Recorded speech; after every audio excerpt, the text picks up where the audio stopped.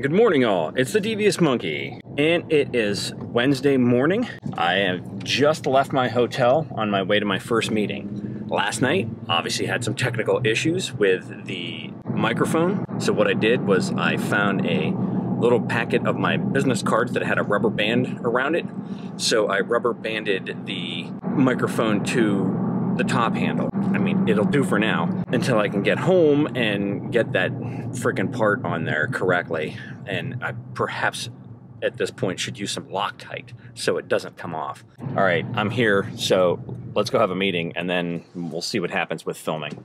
All right, that was a delicious breakfast. So now I've got a 3-hour drive to get to my next meeting. I will say that yesterday was a bit of a challenge because of getting to the hotel so late and trying to throw that video together, you know, at the last minute. Not the least of which of my problems was the fact that hotel Wi-Fi sucks. It's just awful doing these videos on the road.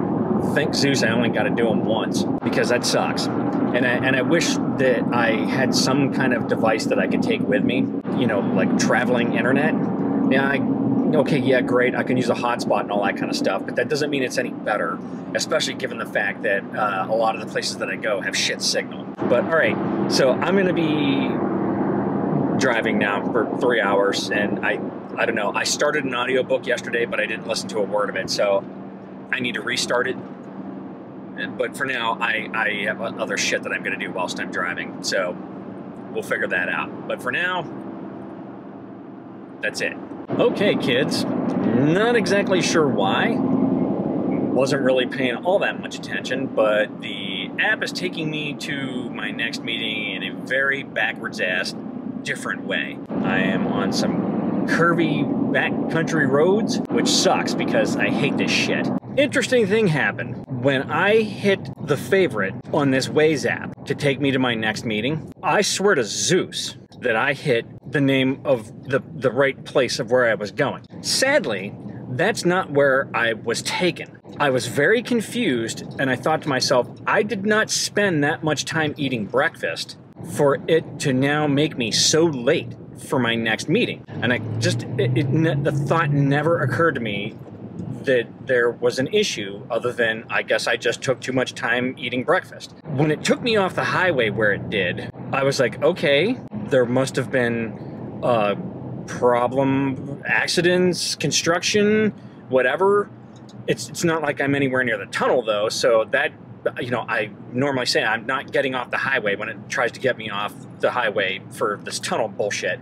Okay, so the bottom line is that it took me to a city an hour away from where I needed to be. Then it all started to make sense why all of a sudden, instead of being an hour and a half early, I was 10 minutes late for my meeting. So at that point now, it was going to take me over an hour to get back to where I needed to be. So I just canceled the meetings that I had for the rest of the day because there was no way that I was going to get there, you know, before it was just too late to have the meeting. So I called those particular dealers and you know, that's all taken care of. In the meantime, I went back into the Waze app to see if I just like thick fingered it, giggity, and hit the one below it or whatever. And when I looked at the favorites, where it sent me was nowhere near in the hierarchy of my favorites, that I cannot explain why it sent me where it sent me. That kind of freaks me out because it's like, well, what the shit? What happens if I do that again and it sends me, you know, someplace completely wonky? So yeah, I've been just driving home since then because I was like, screw it, I'm just going home. I can't deal with that shit. And I'm in the tunnel now, obviously, if you couldn't tell. And I have been sitting in nearly unmoving traffic for quite some time, which sucks. So here I am now. I'm 34 minutes, 26 miles away from home, but that's if I were to stay here on the highway, which I'm not. I'm immediately turning off the highway as soon as I can once I get through the tunnel. But yeah, it's been a hell of a day.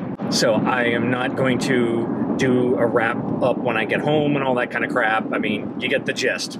It's been a long ass day. I've been driving all damn day and it's annoying and I'm ready to be the hell out of this 4Runner. So that's all you get for today.